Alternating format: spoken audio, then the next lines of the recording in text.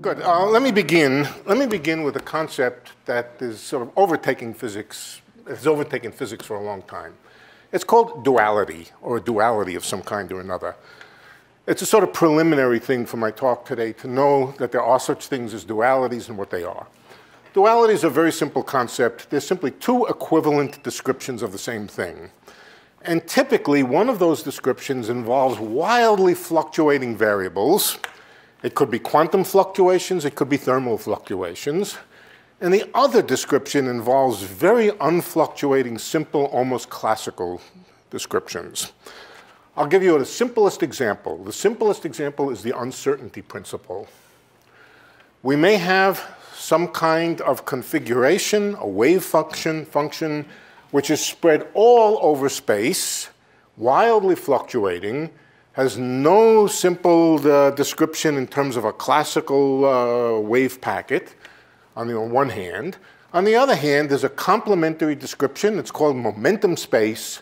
And in momentum space, the wave packet is nice and concentrated. This is a duality between a wildly fluctuating thing and a non-fluctuating thing. Is a duality between low temperatures and high temperatures. There are systems for which there are two descriptions of exactly the same physics, one of them in terms of a wildly fluctuating, extremely high temperature description, and an equivalent description which replaces it by something at very low temperatures with very little fluctuations. This is called Kramers-Wanier duality. They replace a wildly fluctuating, very strongly coupled, sometimes highly quantum mechanical system with another system which is much less so and much more classical. A number of years ago, I'm not sure exactly how long ago it was, we began to recognize that there was a special kind of duality.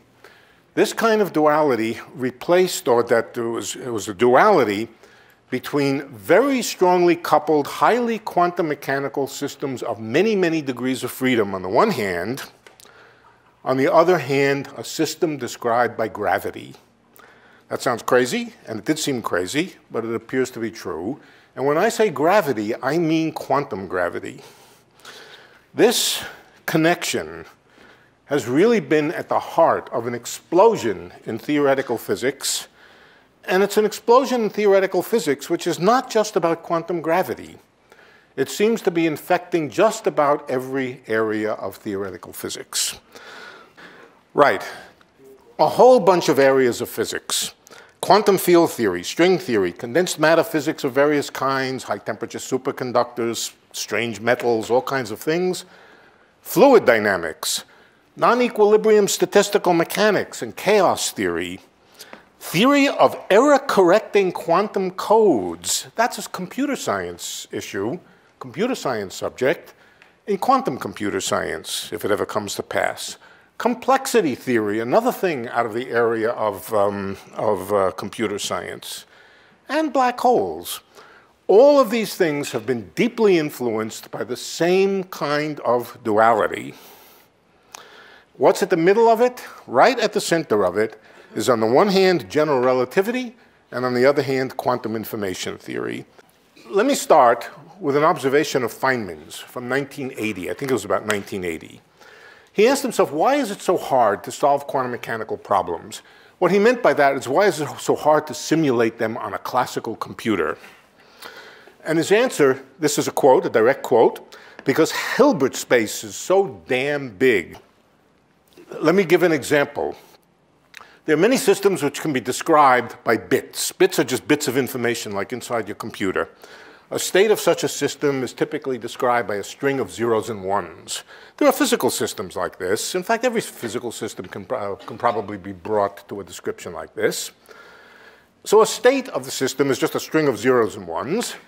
Supposing there are 1,000 bits. Well, if there are 1,000 bits, you can write down the configuration, just n binary digits. You can write them on about a page. Okay? So, not too bad. On the other hand, take the same systems, but think of them as quantum mechanical. Quantum mechanical qubits. Qubits are quantum mechanical bits. What you can do with qubits is you can superpose states, quantum mechanically superpose states. I assume you all know what that is. You can quantum mechanically superimpose the states, and you have to superimpose them with complex coefficients. How many quantum complex coefficients does it take? Well, there are 2 to the n configurations of these bits. So it takes 2 to the n complex numbers to describe the quantum mechanical analog of the bit string. 2 to the n complex numbers would be so large that if you had just 400 qubits, you could not fit the entire description of the state of that system into the entire known universe, even if you packed it at Planckian density with zeros and ones. Quantum states are typically exponentially complex in some sense. The term complexity has a technical meaning, but for our purposes, it just means hard to describe for now. Now, another issue. Why is quantum mechanics so hard to understand? This is not the issue of why it's hard to compute. It's a question of why it's hard to understand. The thing which is most peculiar about quantum mechanics is entanglement. I'm not going to describe entanglement to you any more than just to say it's a funny situation in which you can have a pair of systems which are not connected in any way, but in which you can know everything that can be known about the combination of both of them and know nothing about either of them. Now, if that blows you away, it should, and it's what made Einstein very uncomfortable with the concept. Einstein-Rosen-Podolsky entanglement, and it is what made Feynman say, nobody really understands quantum mechanics, by which he meant nobody can really get their head around this concept of entanglement. Again, I'm not going to describe it. I'm just going to assume you know a little bit about it. Now, when you take the two together, the enormous complexity which makes it so hard to describe quantum states, and you add entanglement, you discover that entanglement becomes a useful way to think about navigating your way through the huge Hilbert space. Patterns of entanglement, how things are entangled, can often be used to cut down the enormous size of the Hilbert space of states and focus on a narrow little piece of it. Here's an example. Supposing we have 2n particles, and those 2n particles are entangled in pairs. All we know is they're entangled in pairs. We don't know the details of how they're entangled, but we know they're entangled in pairs. Then, given that they're entangled in pairs like this, the number of possible states is cut down drastically to the point where we really can handle the description of the system. This picture is just a picture of pairs of particles. The blue lines just represent the mathematical fact that they're entangled, but this is also called a very primitive tensor network. I will explain roughly what a tensor network is as we move along. Okay, now, entanglement is not only a property that has to do with particles. The vacuum, empty space, has entanglement. Now that sounds crazy. Empty space is just empty space. What is there to be entangled? There's nothing to be entangled. In quantum field theory, the vacuum is full of vacuum fluctuations, virtual pairs, particles which come and go very quickly, quantum fluctuations of fields. And those quantum fluctuations are entangled, and they're entangled in a very special pattern. Is we can imagine space being divided down the middle. Imagine space being divided down the middle to space, and now break it up mathematically, not physically, break it up, tessellate it. So little round tessels near the place where you divided things up, and as you move away in a kind of scale invariant, fractal kind of way, self-similar way, you make bigger and bigger tessels. This is purely in your imagination. All right? What does the pattern of entanglement look like in the vacuum? Well, it looks approximately like this. Each little degree of freedom, each fluctuating quantum field is correlated with or entangled with a neighbor just on the other side of the boundary that you formed. This one with this one, this one with this one. And if you count up all the number of pairs of entangled degrees of freedom, what you find is that it's proportional to the area of the boundary that separates the two regions. S stands for entropy, and it's called entanglement entropy, and it's just a measure of how much entanglement there is in the vacuum between the left side and the right side, and it's proportional to the boundary area. I just illustrate this as an example of where entanglement comes into physics today in quantum field theory. Here's another example. If the quantum field theory happens to be one-dimensional, well, quantum field theories can be one-dimensional in space, then the entanglement has the same character to it of entangled pairs, but the total number of entangled pairs, instead of being proportional to some area that splits them, is proportional to the log of the total size of the system. You can work that out very easily just from the picture. Mostly, I just wanted to say that such concepts exist. Entanglement, and they tell you something about how the quantum state is constructed, how it's correlated, and how it fits together. All right, now condensed matter systems are much like quantum field theories in many respects. In particular, one particular kind of condensed matter system is called a spin lattice. A lattice of degrees of freedom laid out in space. There's a bunch of qubits or a bunch of spins forming a spin lattice or forming a condensed matter system. All right. I assume for the moment that they're interacting in pairs, neighboring pairs. If they're interacting in neighboring pairs, that creates a pattern of entanglement between them. And it's a very specific kind of pattern of entanglement. And the question is, if we were condensed matter physicists and we wanted to write down the wave function of the system, the state vector for it, could we use the pattern of entanglement to get a handle on it? The answer is yes. Right? The breakthrough in these ideas were called tensor networks, and they were due to a physicist named Vidal sometime around 2006. And I'm going to describe it to you just in pictures. The real degrees of freedom of this system are the red dots. They're the spin lattice. You invent an auxiliary collection of degrees of freedom, which are really almost a kind of Feynman diagram. The Feynman diagram begins at the bottom with an imaginary particle which splits into two, and those two particles are entangled. Then the two particles scatter. When they scatter, this one becomes entangled with this, and the entanglement propagates through this fake Feynman diagram.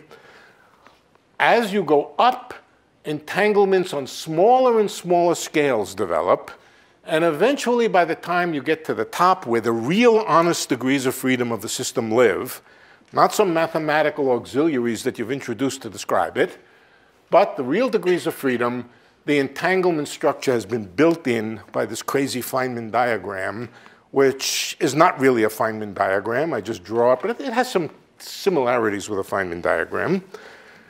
And it represents the entanglement structure of the quantum state of a large number of, they could be atoms. They're not really spins. They could be atoms in a line. This was a breakthrough. This was a breakthrough because it allowed us to navigate through the enormous complexity of Hilbert space for certain systems. Here's another example. In this example, the real degrees of freedom, the red dots again, are arranged on a circle, a periodic lattice. This is something condensed matter physicists are always interested in, a periodic lattice. How do you fill it in with a tensor network in order to describe the state of the boundary? Here's the kind of tensor network you would draw. Again, it's a tool for calculating the boundary, for calculating the wave function of the little qubits that live on the boundary. The tensor network is purely an auxiliary bulk geometry. By a geometry, I mean, well, it sort of has a look of a geometry. If you wiggle your eyes a little bit, you might see some sort of geometry there. But it's not real. The real thing is on the boundary. Is the tensor network that you draw to describe a state unique? Not even approximately. There are many, many tensor networks that can describe the same quantum state. But for any quantum state of the boundary theory, there is a minimal tensor network. The minimal tensor network means the smallest thing of this type that you can use to construct the boundary state. The complexity of the state, the important word, the complexity of the state is simply a measure of the smallest tensor network that can describe that state. It describes how complicated it is to navigate your way through the Hilbert space to find that state, the smallest tensor network, and it's an important concept. It also defines a kind of coarse-grained geometry, a lattice geometry almost. Okay, here's a question that tensor networks can answer. I've picked out a particular tensor network, a particular question.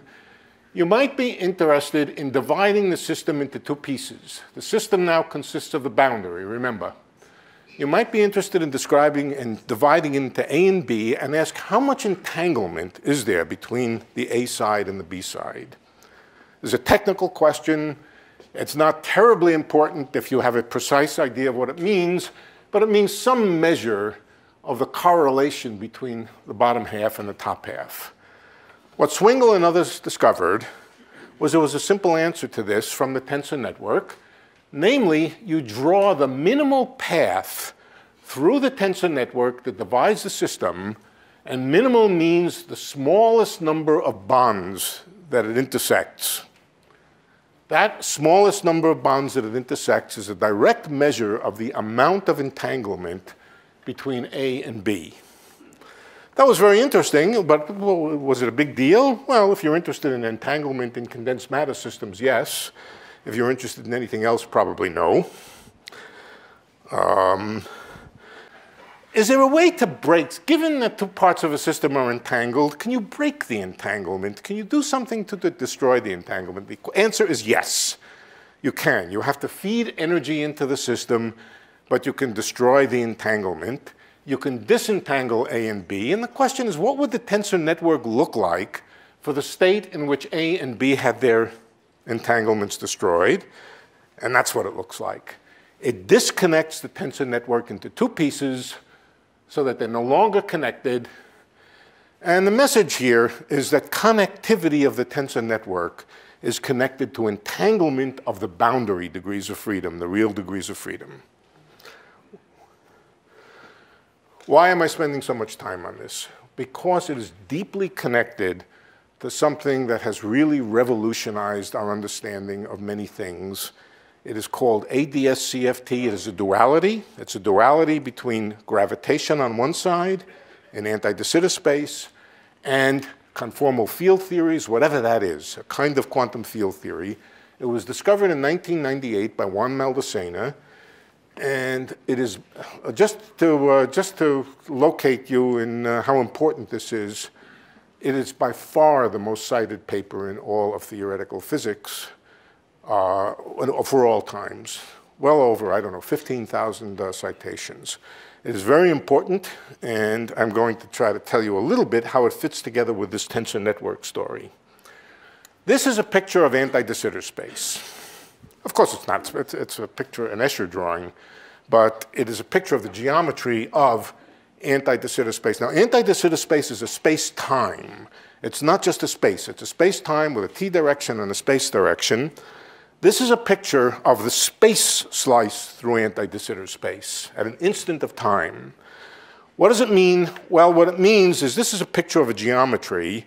You should imagine that every angel or every devil has exactly the same size as every other devil, but because of the curvature of space and the warping of space, when you plot it like this, it makes the devils near the boundary look very small, and the angels and the devils near the center look large.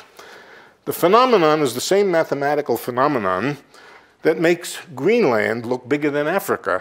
Greenland is not bigger than Africa. But because of the curvature of the Earth, when you plot it on a plane, Greenland comes out looking much bigger.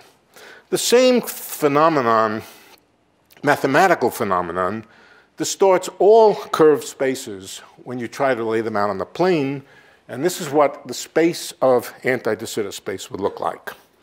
Well, anti-de Sitter space is a space-time. It has a time axis, it has a space axis. Up in here, that we put in all the angels and devils. I couldn't draw them in. I'm not Escher. I can't draw them in, so I left them blank.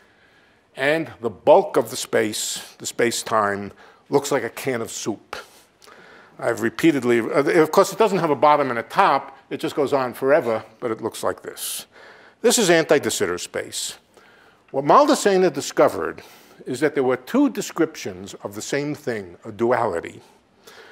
And the duality had to do with quantum field theory, where the quantum fields live on the boundary of the space-time, on the label of the can of soup, and something else. The something else being gravity, but we'll come to that. Okay, what's this drawing here? This is not the Campbell soup can label badly drawn. This is a Feynman diagram for the field theory on the label. And it's supposed to be representing a Feynman diagram starting a particle enters over here, a particle enters over here and goes out over here and over here, a scattering process. Why is it so complicated? It's complicated because the quantum field theory is very strongly coupled. It's one of these quantum field theories which is so hard because the Feynman diagrams are so complicated that nobody can calculate it. What Maldacena discovered is that it is completely equivalent to a very simple Feynman diagram, except that the lines of the Feynman diagram go through the soup, through the bulk, through the interior of the can, number one. But they're very simple, easy to calculate. And those lines represent particles. What kind of particles? Gravitons. Gravitons, or gravitation in the bulk, is somehow equivalent to quantum field theory on the boundary. This is what Maldacena discovered, how long ago? 1998. And it has revolutionized theoretical physics tremendously. Okay. This again is a picture of the space of anti-de Sitter space. And let me ask a question. It is not the kind of question you would be likely to ask, but I'm going to ask it anyway. Remember, there is a boundary quantum field theory that lives on the boundary. And supposing, once again, we were interested in the entanglement entropy between two halves of the field theory on the top and the field theory on the bottom. The vacuum. How much entanglement is there? Well, a number of years ago, in another very brilliant discovery, two physicists named Ryu and Takeyanagi discovered that the answer to this mathematically is to draw the shortest geodesic that cuts A and B into two parts, and then just the length of that geodesic. Does that sound familiar? It should, because I just said something quite a bit like it a few minutes ago, but that's what they discovered. Next, another physicist by the name of Van Ramsdonk asked the question, what would happen if you did something that destroyed the entanglement between A and B? What it does is it breaks anti-de Sitter space into two pieces. All right? This should be familiar. I just said something like it about tensor networks and condensed matter physics systems. There again, there's the tensor network describing a system that lives on the boundary, but which is being described by this kind of Feynman diagram tensor network. As discovered by Swingle and others, if you're interested in the entanglement between the top half and the bottom half, just find the shortest path through the lattice and count up the number of links, very much like calculating a geodesic length. And if you want to destroy the entanglement, it breaks the tensor network into two parts. What's the message here? I've just given you some very simple examples of something, but the message is that somehow anti-de Sitter space, thought of as a real space-time, a cosmological space-time, the bulk of it is somehow the tensor network for representing the state of a boundary quantum field theory. This was big news. I mean, this is not a small thing. The bulk is being described by quantum gravity, the boundary by a strongly coupled quantum field theory. But the bulk space-time, the soup in the can, is also a real space-time in its own right. Anti-de Sitter cosmology, the space-time is the soup in the can, not the boundary label. The only difference between the boundary label and the soup of the can is the boundary label theory does not have gravity. It's just a common garden variety quantum field theory.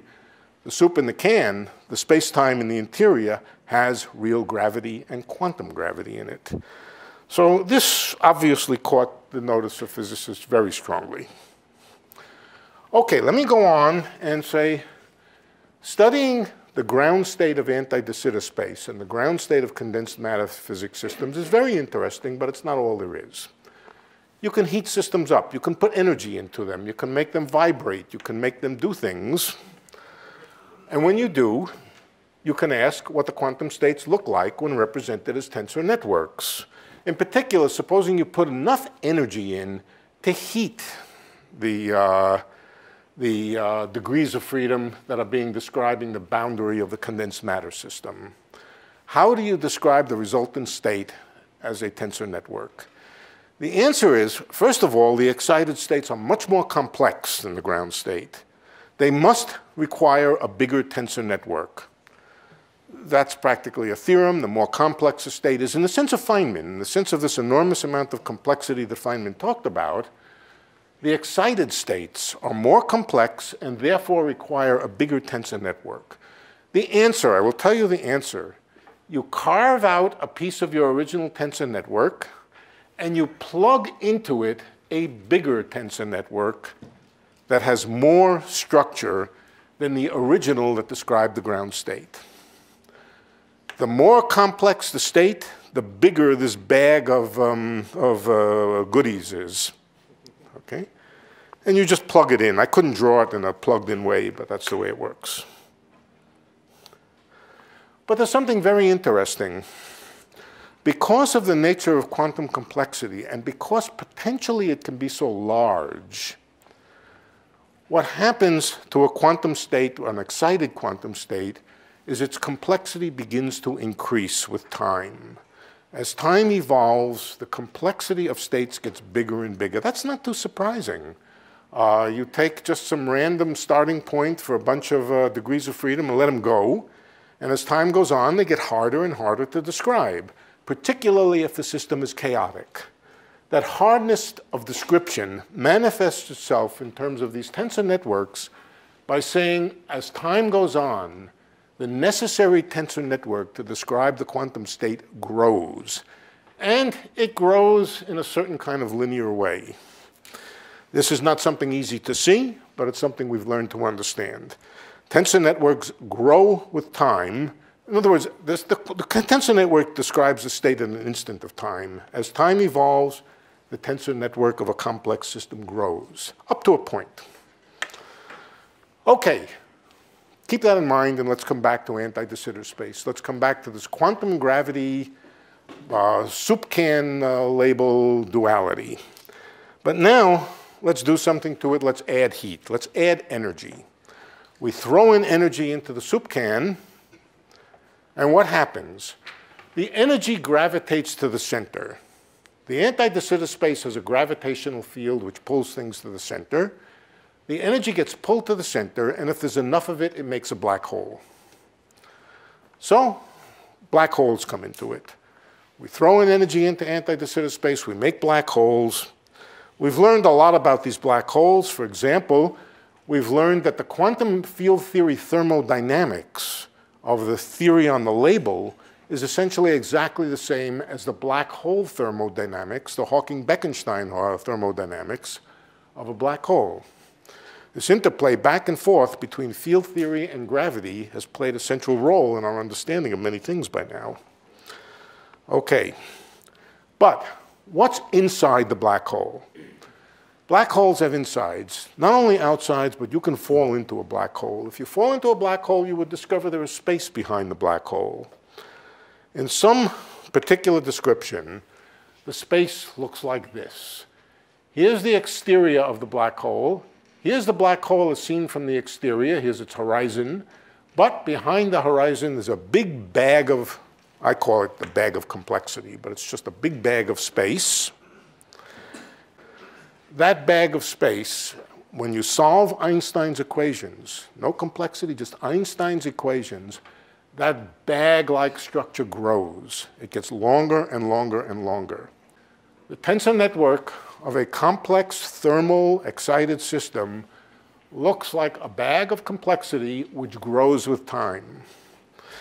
So it seems that these ideas connecting tensor networks, anti-de Sitter space, duality between quantum gravity on the one hand and condensed matter systems or quantum field theory on the other seems to involve not only simple things, but things as complicated as black holes. Well, here's the black hole again, and here's its interior. Imagine somebody falls into the interior. Why can't they get out?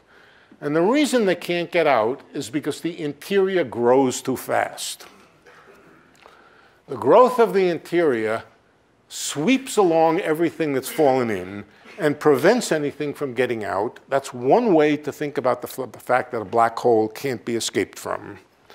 All right, so now let's come to an entirely different problem. We'll come back to this, of course. It's the problem that Alice and Bob have. Alice and Bob are space cadets. They're in love. But the captain of the ship tells them that Alice, for one reason or another, must go out on a separate small ship, and Bob on another separate small ship, then they have to do some exploration. And they get separated, accidentally. And they get separated so bad that they wind up 10 billion light years from each other. How can they ever get back together again? So they have the idea, what if we created a pair of black holes? Okay, there are two versions of the experiment. The two versions of the experiment, version one goes as follows. Alice and Bob are they're equipped with a bunch of particles. Now, each one. Now, the particles may be particles that they found out there in wherever it is they are, particles that never had anything to do with each other in the past, completely disconnected, hi Tom, very far from each other, and they've never had anything to do with each other. Technically, they're unentangled. They have not been entangled.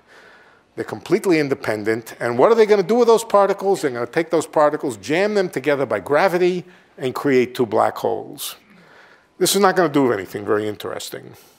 It will create two black holes, very separated from each other. The green here indicates 10 billion light years.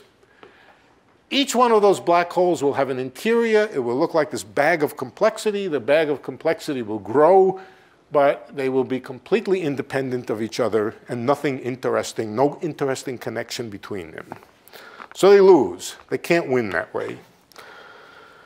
Here's the other experiment. Before Alice and Bob got separated, they had a bunch of particles in their laboratory, and they entangled them.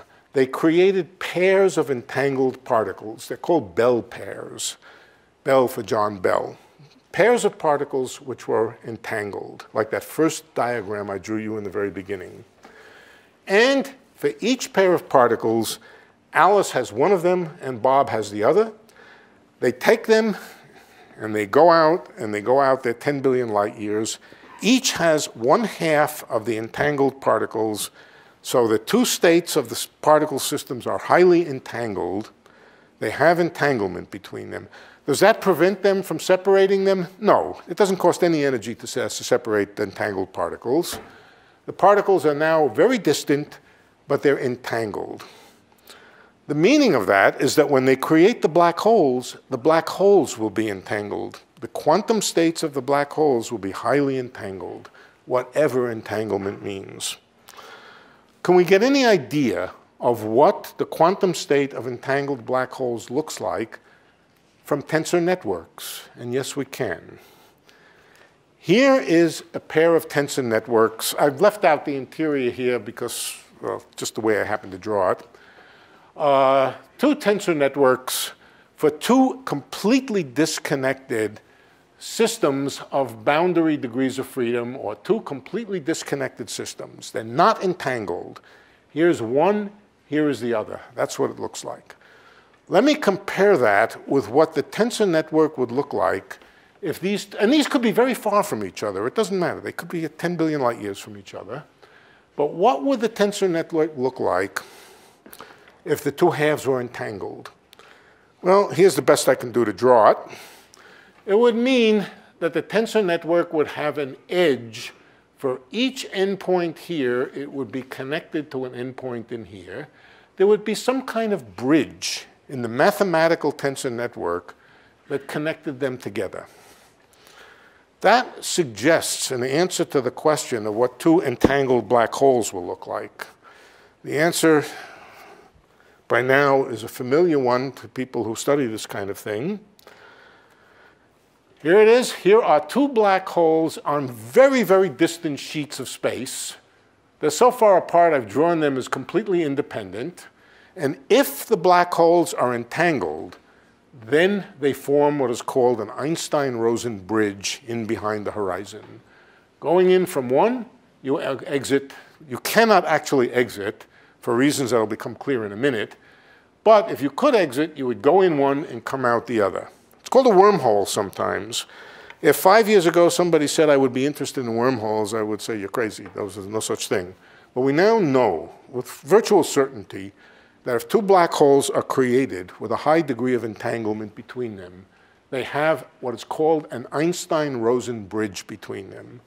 This kind of geometry was discovered in 1935 by Einstein and Rosen, excuse me. Here's another picture of the same thing, and here I've imagined this is the 10 billion light years separating Alice and Bob. Of course, I haven't drawn it as 10 billion light years, but very far away. And the distance through the wormhole can be very short. So Alice and Bob, who have created this highly entangled black hole, now say, let's jump in and do our thing inside the black hole. We won't be able to get out again for some reason, but, 5 minutes of bliss is worth a lifetime of agony and so forth. Well, there is a bit of a problem, and the problem goes something like this. Here is our entangled pair of black holes.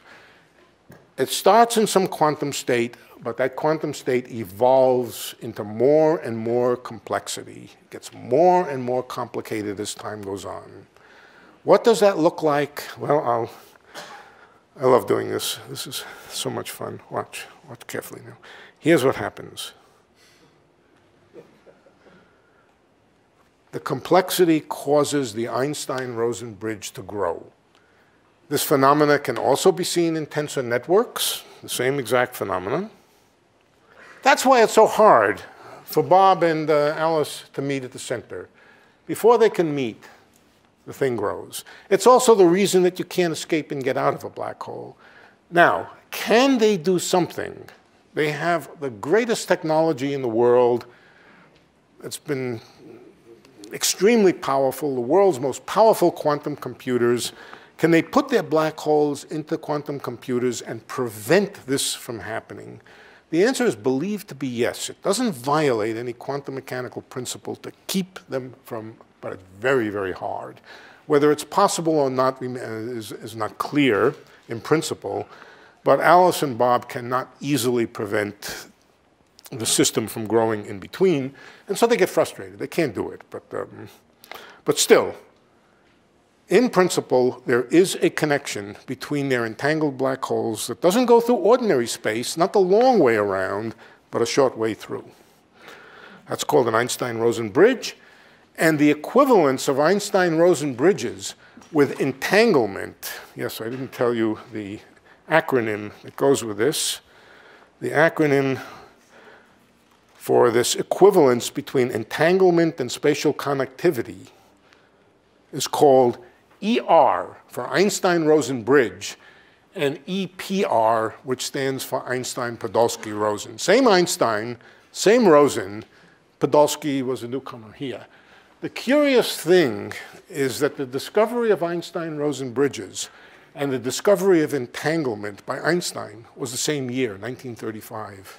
There we are, ER equals EPR, and that is a genuinely new and unexpected principle that is really something very striking.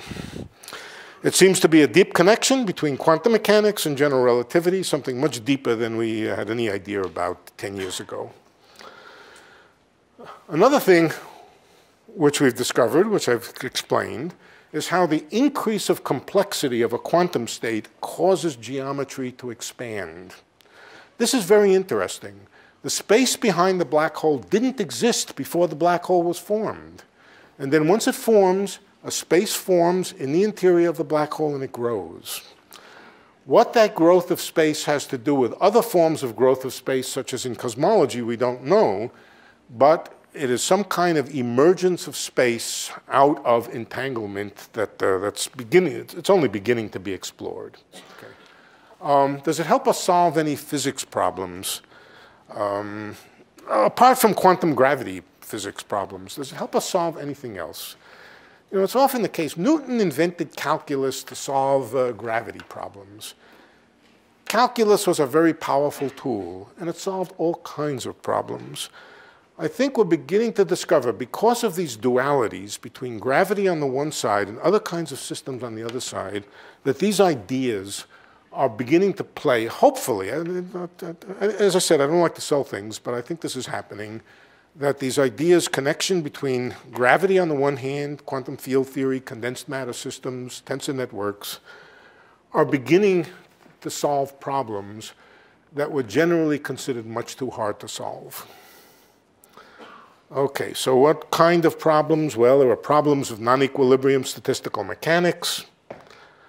Things called, the left side here is non-equilibrium statistical mechanics. Phenomena like scrambling, which is another word for chaos, and thermalization on the one hand. On the other hand, believe it or not, computer science problems are also being not so much solved, but being related to the problems of gravity and the problems of black holes. These tensor networks that are apparently equivalent to anti-de Sitter space are also error-correcting quantum codes. This is a big deal, because if you want to build a quantum computer, an error-correcting code is absolutely essential.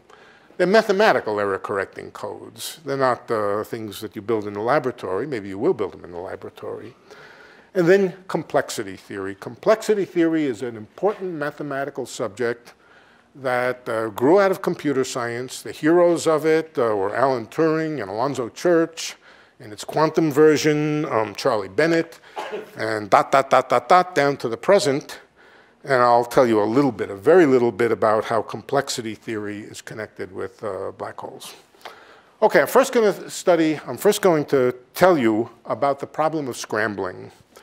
The problem of scrambling is if you have a complicated system, let's say in thermal equilibrium, and you perturb it, how does the information of the perturbation, you flick it, how does the information of the perturbation spread itself out through the system? How long does it take for it to get lost in all the degrees of freedom? How long can you track it, and so forth? Scrambling is the process of information being spread throughout a system so as eventually to become lost in the many, many degrees of freedom. It's also called chaos. It's also called thermalization or rethermalization and so forth. What we imagine is that there's a system which has a Hamiltonian. The Hamiltonian could be a Hamiltonian for a system of qubits, a system of spins. And we'll assume only that the Hamiltonian is a sum of pairwise terms. Every particle interacts with every other particle. It may or may not interact with every other particle, but at most it interacts in the Hamiltonian, let's say, with one other particle. So pairwise interactions. An example, again, would be a spin lattice in which every particle interacts with its neighbor. Well, with its two neighbors on each side. If it was higher dimensional, each particle might interact with 3 or 4 or 5. That's okay, it doesn't matter. For systems like this, it's pretty clear how long it takes information to spread through the system.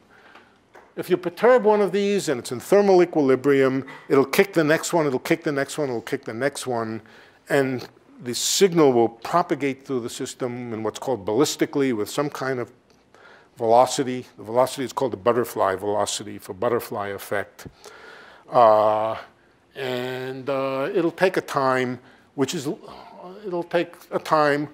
linear in the distance or linear in the size of the system.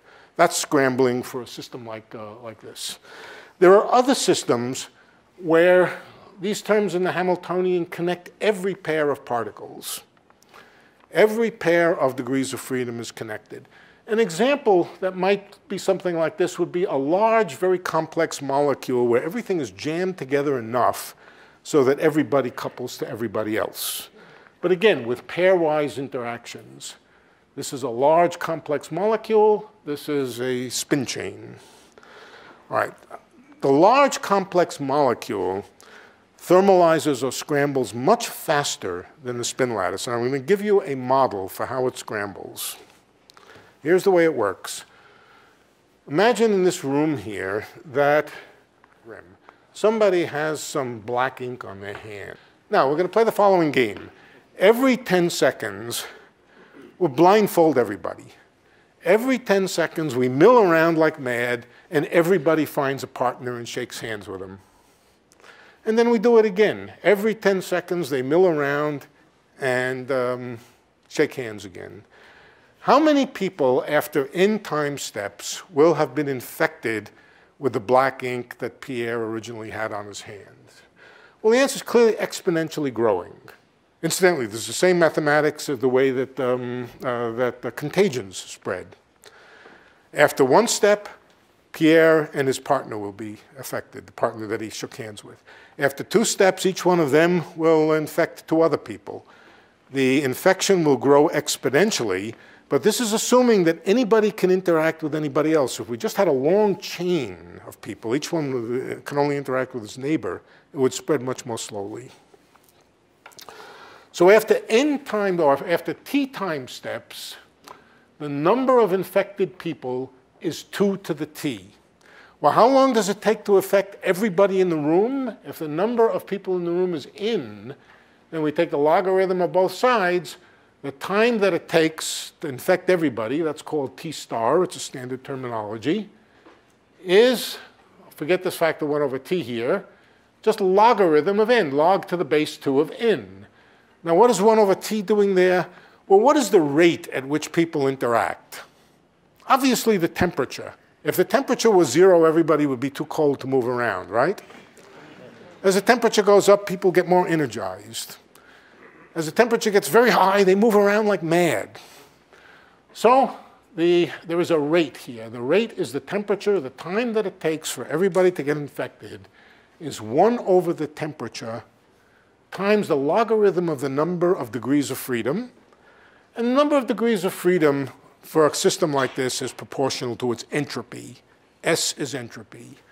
Now, if you don't follow all of this, it's not terribly important. The point is that it's logarithmic in the size of the system with a coefficient, which is the temperature.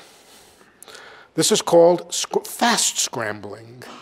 This is called fast scrambling, and it's what you expect for this kind of large molecule. This is called slow scrambling. There was a conjecture. The conjecture was originally due some combination of Hayden and Preskill, myself and Sakino. And the conjecture had 2 parts. It went as follows. No physical system can scramble faster than the contagion model, than the shaking hands model. No physical system can scramble faster than this. The fastest that it does, shortest time that it can take to completely scramble a system of s degrees of freedom is 1 over t times log s. That was a conjecture. Okay. Second part of the conjecture is that black holes do scramble this fast. Black holes, when something falls onto them, smear out their information at that rate. Okay. These were conjectures. They're not new conjectures. They're, I don't know, 5, 6, 7 years old. I don't remember. But very recently, in a pair of really remarkable papers, these conjectures have been proved. Conjecture 2 was, in fact, in a sense, the first to be proved. It was proved by Schenker, our own Steve Schenker, and Douglas Stanford, that black holes are fast scramblers, and that they scramble in such a time scale. Okay. And then, number 1, that is an absolute bound. Now, the coefficient here, I haven't written down the numerical coefficient. There is a numerical coefficient, and they found it.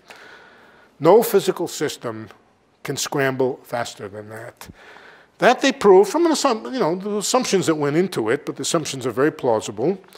And so this fast scrambling conjecture has now been proved. I have just a couple of minutes to tell you how it was proved. Part of it, how it was proved. How they proved that black holes are fast scramblers. So I'll jump now. For those who don't know general relativity, you just have to close your eyes and bear with it. For those who do, they recognize these as Penrose diagrams. They're pictures of black holes. I won't explain them. I'm not going to explain them at all. This is a black hole in anti-de Sitter space. The yellow region here is behind the horizon. The white regions out here are in front of the horizon, and some of you know this picture. This picture here is, this is anti-de Sitter space with a black hole, or actually a pair of entangled black holes, connected through a wormhole in the center. And this is the region behind the horizon, the yellow region. Here is roughly, now I'm paraphrasing what Schenker and Stanford did, but it goes something like this. They said, perturb the system a tiny little bit. Oh, incidentally, the boundaries of the anti-de Sitter space are these vertical lines here. This is the boundary in space-time. These are the boundaries. This is the bulk. These are the singularities, for whatever it's worth. They said, imagine going back into the past, deep into the past, and perturbing the black hole. A little perturbation, a little butterfly perturbation. A butterfly waves its wings at the black hole and makes a tiny perturbation over here. That tiny perturbation will evolve as time goes on into two ways to think about it. If you think about it from the point of view of the boundary quantum field theory, it's just chaos. Oh, I mean, by chaos, I mean chaos. The butterfly waves its wings. That affects some neighboring molecules. The neighboring molecules affect other neighboring molecules, affect other neighboring molecules. And whatever the state of the system would have done, it sort of exponentially departs and goes off to some other state. It's got to do with why a little butterfly can wave its wing and affect the weather 2,000 years from now. All right, so that was the picture on the boundary. But there was a much easier picture to deal with, and that used the bulk geometry. And in the bulk geometry, what they found is this little perturbation blue shifts and becomes a powerful shock wave that goes through the interior geometry. The powerful shock wave was much easier to calculate than trying to track the chaotic behavior of the boundary theory. Here is, again, I'm paraphrasing. What they found, what some combination of a few of us found, is that the scrambling phenomenon, the phenomenon that the system has spread its information out over the whole thing, that time scale is exactly the same as the time scale for the shock wave to reach within a Planckian distance of the horizon. It comes in and it goes back out. And this is easy to calculate. Just a little bit of general relativity will allow you to calculate how long it takes for the shock wave to get within a Planckian distance of the horizon. And the answer was, here it is, right here, essentially exactly the same as the conjectured bound on scrambling time. What they provided was also a numerical coefficient, the 1/2 pi, which is very, very precise. This was done by Maldacena, Schenker, and Stanford, several different papers, and also something very similar by Kitaev, by Alexei Kitaev. So this essentially proved that black holes are fast scramblers. They were also able to prove that nothing can scramble faster than that. Some of these ideas are testable. They're testable in the laboratory. Why? Because quantum mechanical systems, large quantum mechanical systems of atoms can be built. They can be caused to interact rather strongly. Remember what I said in the first place, that there are now believed to be dualities connecting strongly interacting large systems with gravity problems. And you can't test gravity, that's too hard to test, but you can use gravity to calculate and then test in the laboratory how fast various kinds of scrambling phenomena happen. Monica and Brian designed an experiment. Brian's experiment was based very much on the work of Maldacena, Schenker, and Stanford. And they think they can really do the experiment effectively on what is a cold atom system representing sort of a large molecule with everybody interacting with everybody else, perturb it, and ask what happens to it. So some of these things can be checked. This is very interesting. I don't think they expect to find any great surprises. It, of course, would be very surprising if they violated the bound and found that scrambling took place faster. Probably that won't happen. But I think I'll leave it at that. I will not try to get into complexity, which is my own interest in this subject, but complexity theory is beginning to play a central role in the understanding of the growth of the interior of black holes.